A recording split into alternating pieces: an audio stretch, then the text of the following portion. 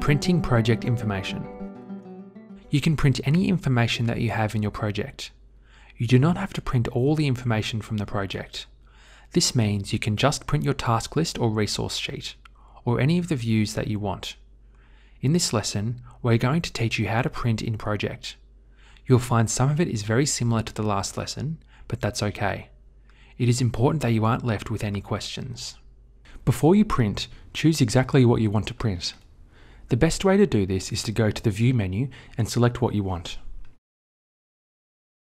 We're going to select the Gantt chart view. Once you have the view that you want on the screen, click on the File tab to go to the Backstage view. Click Print from the column on the left. Here is what you'll see. First, select how many copies that you want to print. Then choose the printer that you want to print to.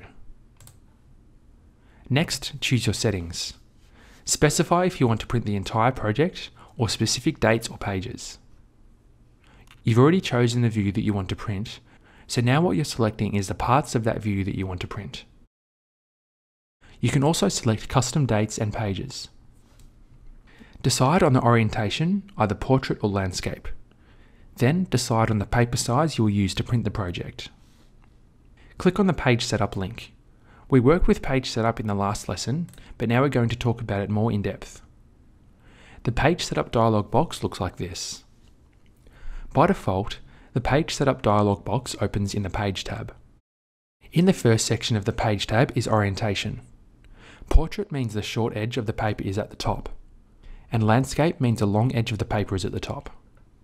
Next is scaling. Select either the Adjust To or Fit To settings. Adjust To is based on a percentage of the actual size, and the Fit To allows you to control the scaling. In the other section, you get to select the paper size and the first page number. Now let's click on the Margins tab. Here is where you can adjust your margins. The preview in the center shows you how your margins will appear on the page. Use the arrows to set the top, bottom, right and left margins. In the Borders Around section, you can select if you want the margins to appear as borders around your page. Now let's click on the Header tab. The Preview section shows you a preview of your headers as they appear now.